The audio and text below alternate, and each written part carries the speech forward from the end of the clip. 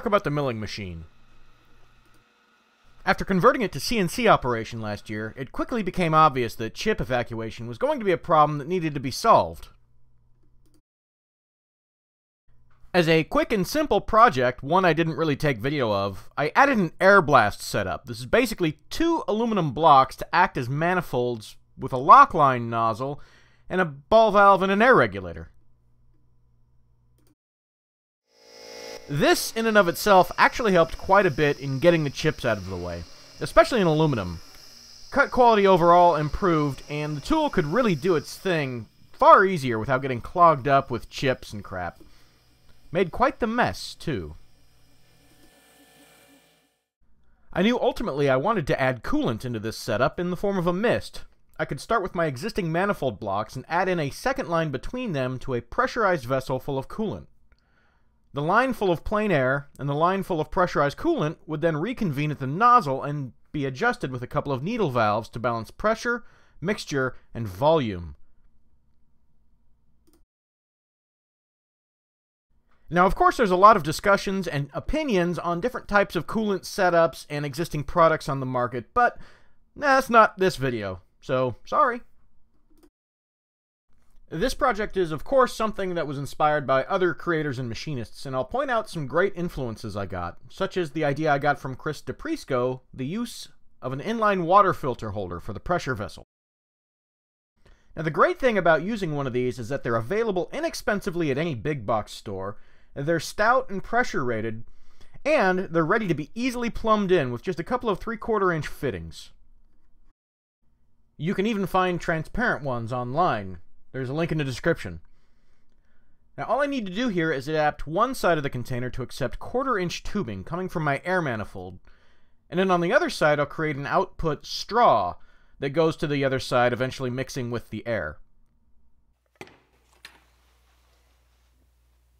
For all the fittings for my 1/4 inch tube, I try to get them in the threaded 1/8 inch male pipe threads, because those are the easiest for me to cut and tap into my manifold blocks. On the first manifold block, which I'll just call the regulator block, I simply drilled a hole to intersect the existing air pathway, and then I added a 90-degree tube fitting. I also removed the ball valve from this block to move it to the other one. I'll call this one the head manifold, and I did the same thing, adding another 90-degree needle valve.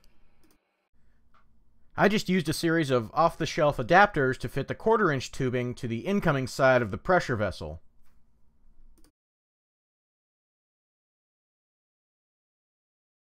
For the exit side of the pressure vessel, I drilled a 1/4 inch clearance hole into a PVC pipe plug for the tube to slide through, and this will put the opening at the bottom of the container.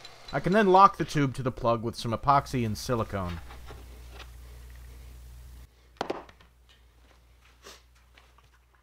I could easily hang the pressure vessel off of the side of the milling machine's stand with a couple of screws, which is another nice feature of using this.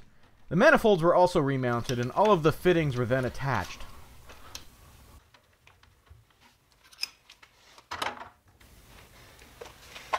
There was an existing threaded hole on the side of the head I took advantage of for mounting the head manifold. This made for a small clearance issue with one of the needle valves. I had to shorten the arms of the T-handle just a little bit. Keen viewers may notice the spindle control box is no longer mounted to the head of the machine. I'll show more of that in the future. I want to discuss some of the control tweaks and upgrades I'm currently working on.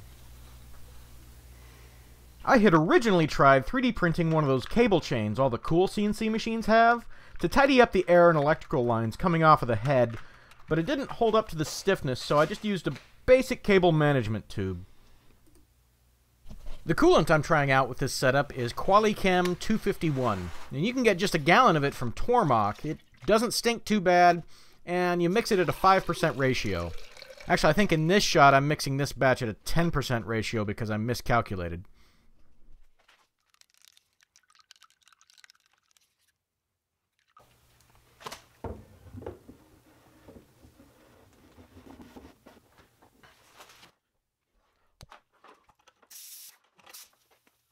You could certainly set up an electronic valve to be turned on and off by your controller, but I like this manual ball valve.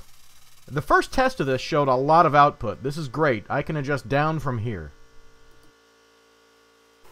Fans of the channel caught a glimpse of this in action while machining a faceplate for my homemade heat treating oven. This was in another video, and go check that out.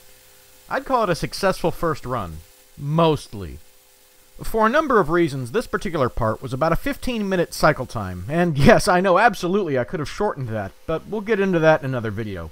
The real point here is that the 1-ish quart capacity of my pressure vessel meant that I did end up running out of coolant about 12 minutes in, and that led to the last cuts being done with just air blast. This isn't catastrophic, but it did present some issues with this particular setup.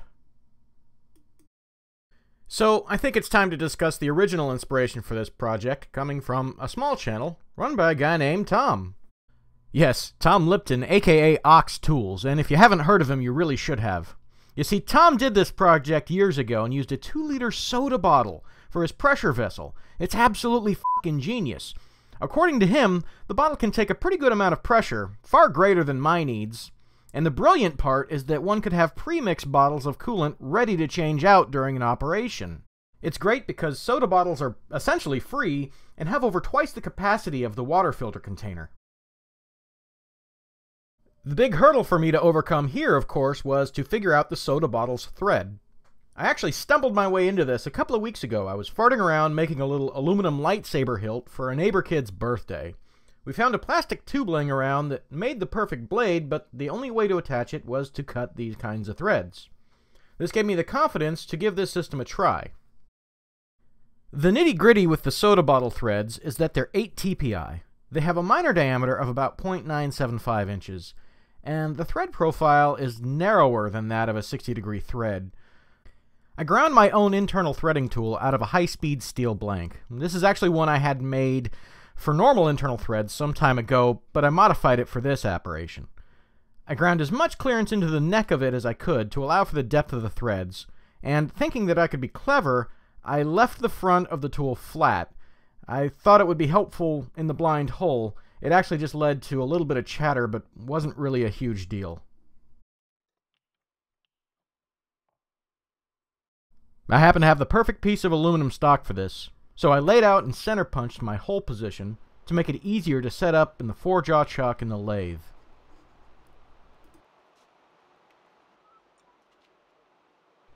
The hole position wasn't highly critical. I could just use a live center in the tailstock of the lathe to get it lined up where I wanted to.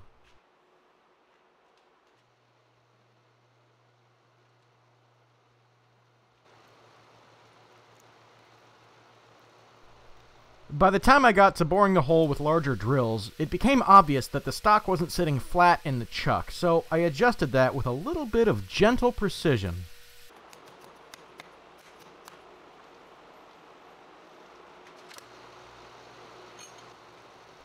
Even though this adjustment moved my existing hole just out of concentricity, I now had the clearance to come in with a boring bar and fix that, as well as get my hole to the minor diameter.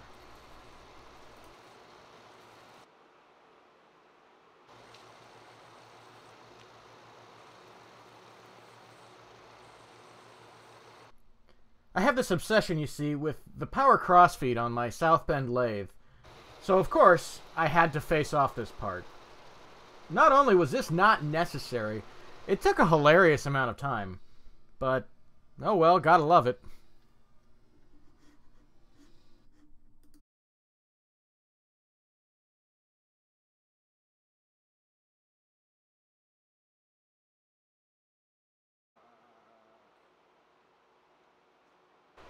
The first step I'm taking in this threading procedure is to cut a little relief groove at the bottom of the hole. I'm just using my threading tool here. This is going to create a little gutter for me to be able to stop the tool during the power feed of the threading operation. And then when the part's actually in use, it'll be a good spot for an O-ring to sit.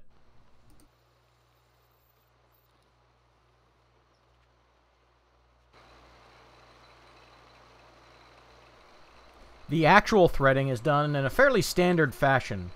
It's an internal thread in a blind hole, which adds a little bit of complication to the standard threading procedure, but the only thing I'm doing differently than I otherwise would is that I'm feeding in with the cross slide, and I'm not feeding the tool at an angle with the compound slide as you would normally do with conventional threads.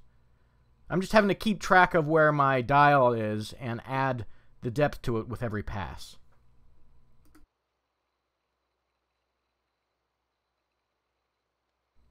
This took a while, so long that I didn't even hear my camera shut off because of the battery. The thread depth is nearly 1/8 inch off the radius, but it was really cool when the test fit actually worked. I drilled holes on the sides of the block for my tube fittings. These are the pathways for the air and coolant, much like with the two manifolds.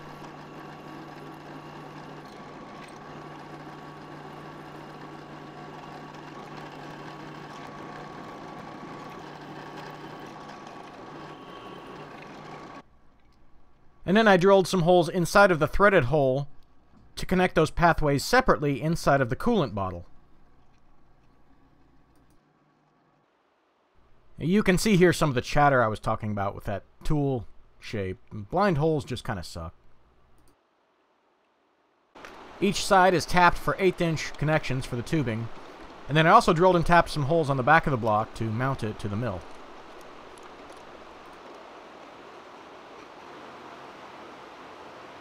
I cut a piece of tubing to act as the inner straw for the coolant and epoxied it into place.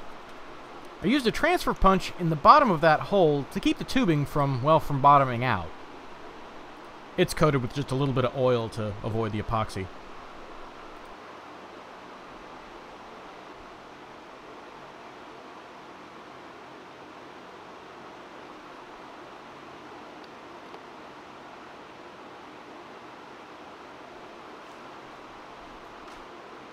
I was able to put the O-ring into place. It stayed nice and snug. I may try a different kind of O-ring. This is literally something out of the bin at the hardware store, and I don't know if it's designed for such an application.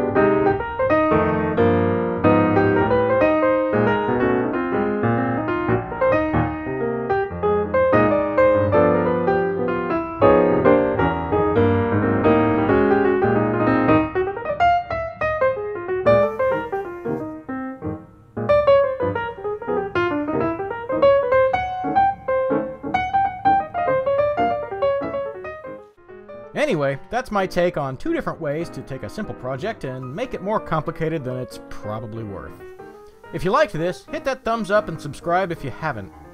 Follow me on Instagram, and if you like early access videos and supporter-only content, you can support me directly on Patreon. Anyway, thanks for watching.